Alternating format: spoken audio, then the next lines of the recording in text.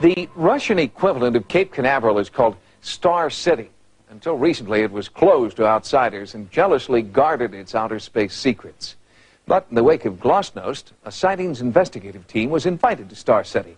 And when we got there, the first cosmonaut we spoke with told us that he had just had an encounter with a UFO. Sightings went to investigate cosmonaut sightings of UFOs, sightings similar to those reported by American astronauts, but dismissed by American scientists. A lot of things we see on the picture from space are things we're used to seeing here in the control center down here in Houston.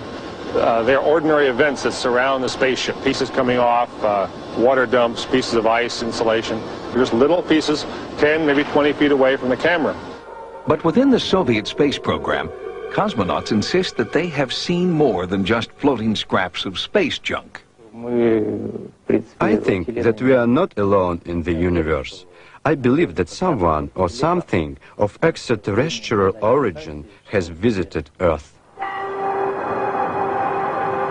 In April of 1979, cosmonaut Viktor Afanasyev lifted off from Star City to dock with the Soviet Soyuz 6 space station. But while en route, something strange happened. Cosmonaut Afanasyev saw an unidentified object turn toward his craft and begin tailing it through space. It followed us during half of our orbit. We observed it on the light side, and when we entered the shadow side, it disappeared completely.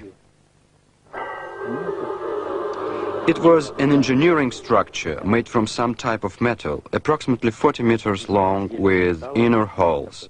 The object was narrow here and wider here, and inside there were openings.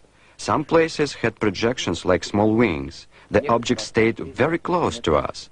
We photographed it, and our photos showed it to be 23 to 28 meters away. In addition to photographing the UFO, Afanasyev continually reported back to Mission Control about the craft's size, its shape, and position. When the cosmonaut returned to Earth, he was debriefed, told never to reveal what he knew, and had his cameras and film confiscated. Those photos and his voice transmissions from space have never been released. It is only now, with the collapse of the Soviet Union, that Afanasyev feels he can safely tell his story.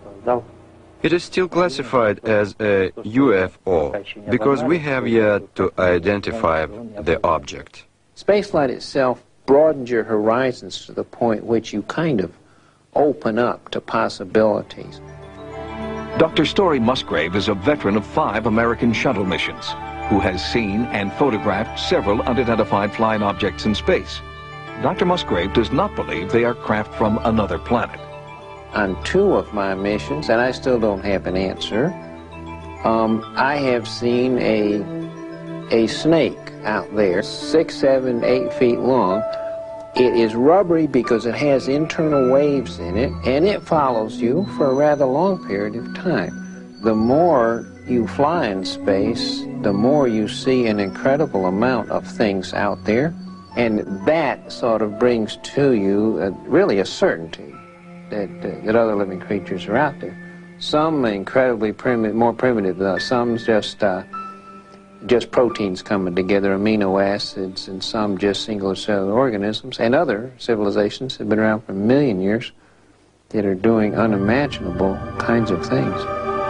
Cosmonaut Afanasyev believes that the UFO he sighted and photographed in 1979 was evidence of just this kind of distant, superintelligent civilization. Does the United States have similar evidence that they're also hiding? No, I'm sure they would divulge it.